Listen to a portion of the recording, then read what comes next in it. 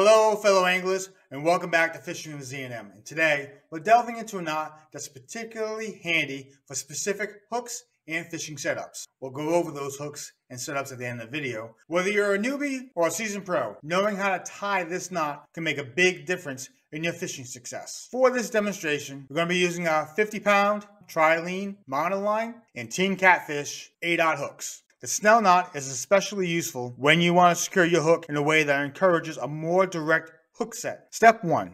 Give yourself about 8 to 12 inches. Begin by threading the tag end of your line through the eye of the hook, from the front to the back, leaving a generous tag end to work with. Step 2. Hold the tag end parallel to the shank of the hook, making sure it's on the opposite side of the point of the hook, as seen here. Step 3. Now, take the tag end and wrap it around the shank of the hook and the main line. Do this 5 to 7 times. Keep these wraps tight and snug. Step 4.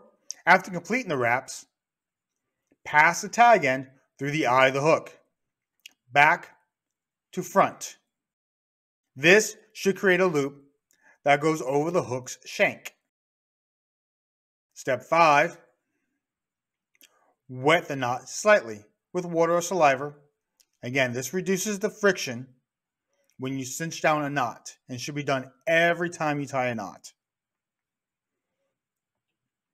Step 6.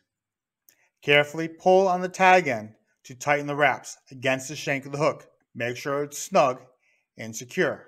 Now, on a larger hook such as this, we're able to hold the hook in our fingers. Step 7. Give us a thumbs up if you enjoy this video, and subscribe if you want to see more, and trim off the excess tag end to close the knot.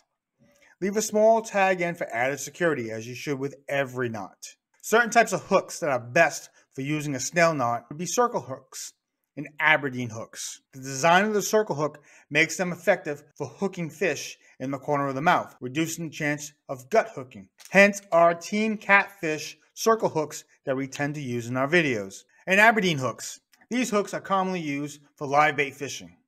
The Snell knot provides a secure connection.